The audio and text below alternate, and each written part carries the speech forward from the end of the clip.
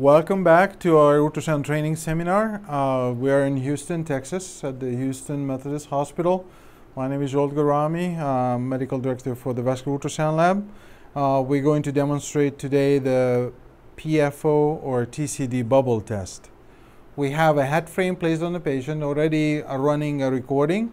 Now I have a stable arm and the bubbles were already made and mixed with a 9 cc saline with 1 cc air.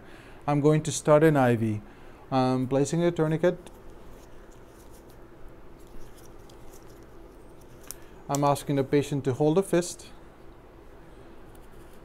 With the alcohol pads, I'm going to clean my area. I'm going to place my IV. I'm giving a little bit of time to dry it up. I have my special Intima BD needle and IV ready.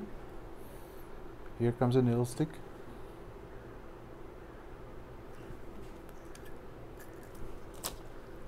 I'm going to secure it with a Tegaderm. You can rest.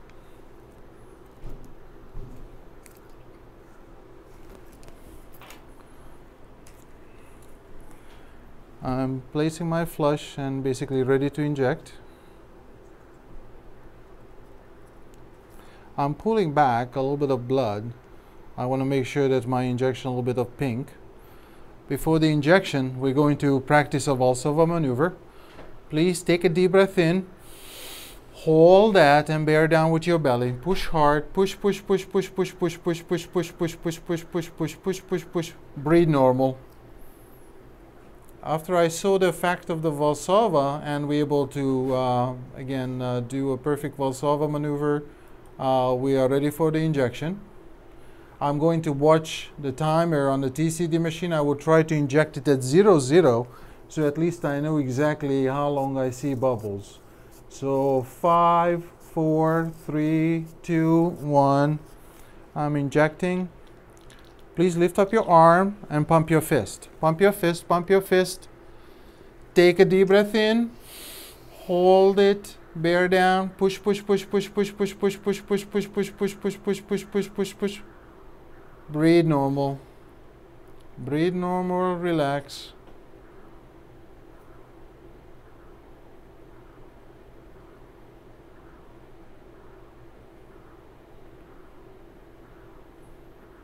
This was a negative PFO test because we did not see any bubbles arriving to the brain at 30 seconds. Thank you so much.